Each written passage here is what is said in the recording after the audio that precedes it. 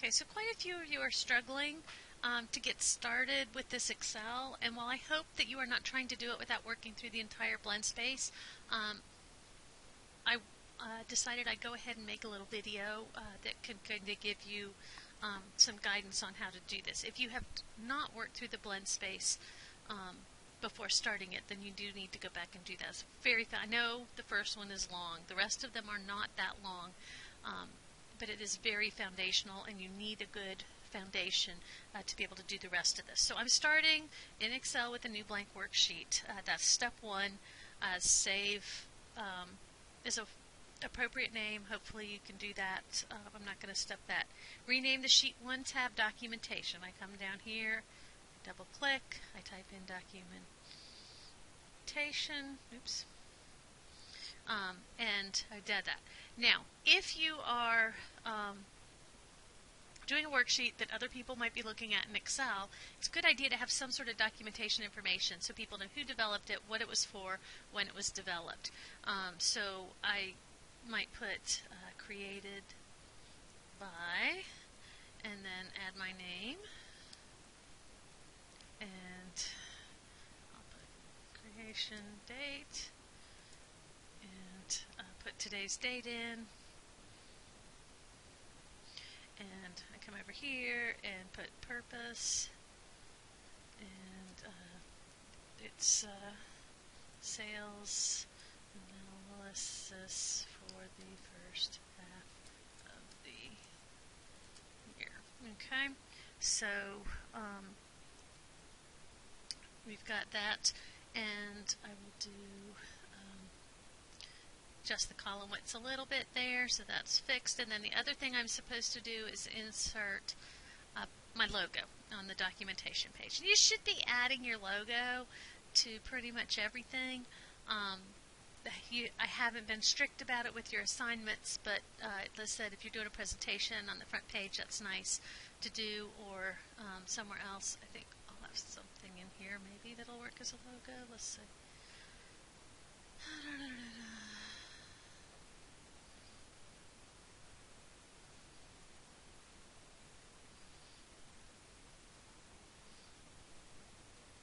There's my logo. Okay, so we've got that. Then we're going to go in here to the next tab. This is so that was step 4. Step 5 is rename the sheet 2 tab sales data, and this is technically sheet 3 because I already put some numbers in so I could copy them for you. For that, but you'll have to hit plus to add a sheet. If you need to, you could just let it hit plus, will add a blank sheet for that. Okay, sales data. In cell A1, give the worksheet a title and format it to me. Nice. So, sales data for the Pac-Man company. Okay, so something like that works. Can you format it? You can format however you want to. I'm partial to using the title style here in Excel, just as a pre-formatted cell style that lets me format things quite nicely.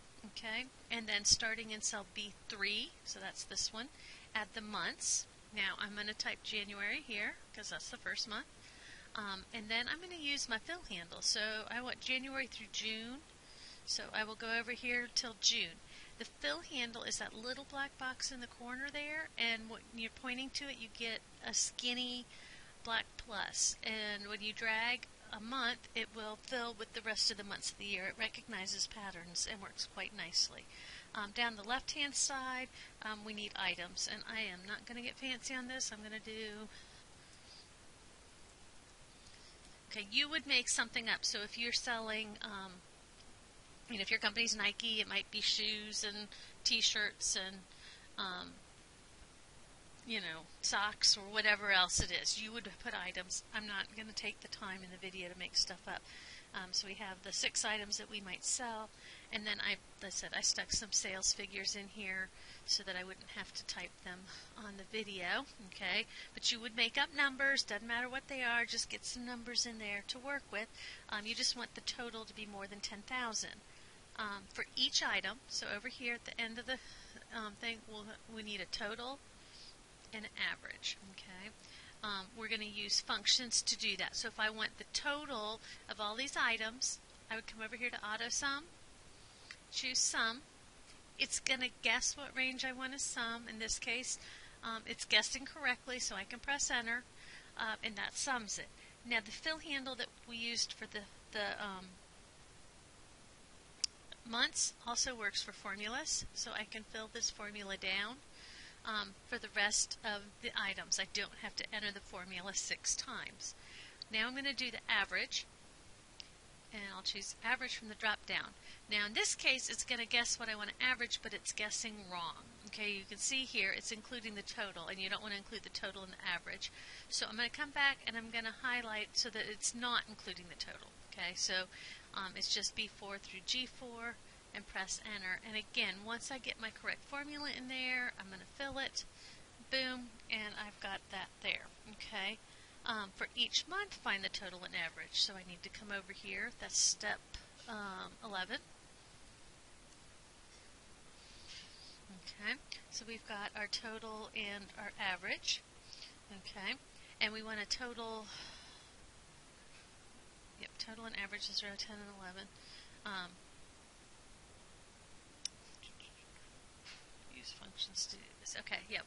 Alright, and again, another little shortcut. If I want to sum a whole bunch of things, I can come up here and hit the sum button, and it'll stick sums for each of those in there.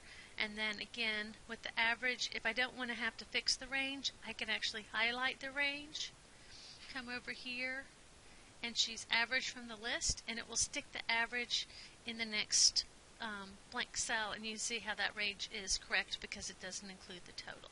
So that's a little trick on doing the average.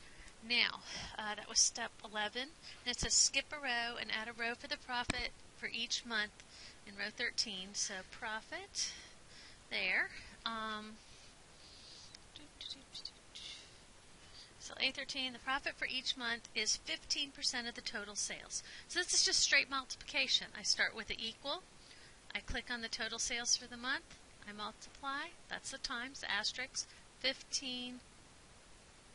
Okay, I can type in 15%. I can type in 0.15. Doesn't really matter. Excel will multiply by the right thing regardless. And again, once I have a formula that works, the best thing to do is use that fill handle to copy it. Okay, and I actually want to use a sum function, I think, here. Yeah, let's use the sum function for that one. It's going to sum across, and that's correct. Okay, so that was step 13. Step 14, apply text formatting to make the column headings stand out. So I'm going to come up here. Again, I like cell styles because it's a shortcut. I'm going to pick heading 3. I'm going to center it. Okay, there I have nicely formatted headings for my labels. Apply number formatting to make the numbers easy to read and understand. So again, I can, I'm going to select this range and I'm going to use comma.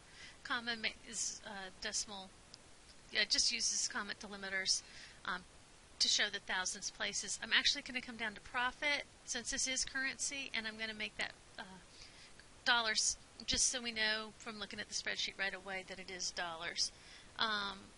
Adjust the column width so all columns are easy to read. I think they're all okay. Double clicking here will make the column just as wide as it needs to be. The total and profit rows, this is step 17, contain the most important information, so use some kind of formatting to make these stand out. Okay, so I could come here and I like the total cell style. That's one way of doing it. Apply that. Okay, another thing people like to do is you could just do some fill, so you could do, you know, a nice, that's kind of pale, but some sort of shade. Let's go a little bit darker.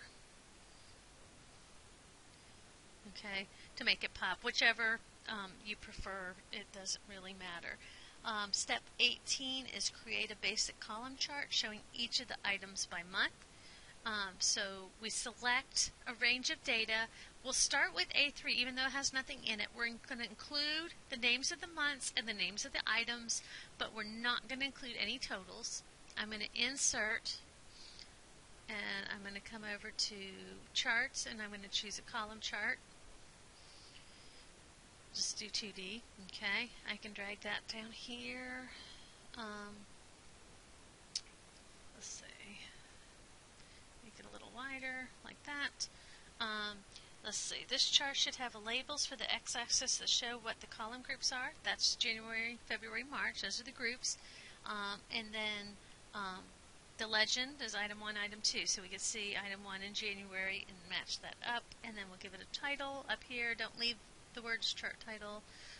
We can call it sales of items by month or something like that. It doesn't really matter what you call it as long as I know what I'm looking at. And that is it. That's the first unit for Excel unit assignment. So anyway, hopefully that helps you if you're stuck on anything. And we of course can always talk about stuff in class if you have other questions.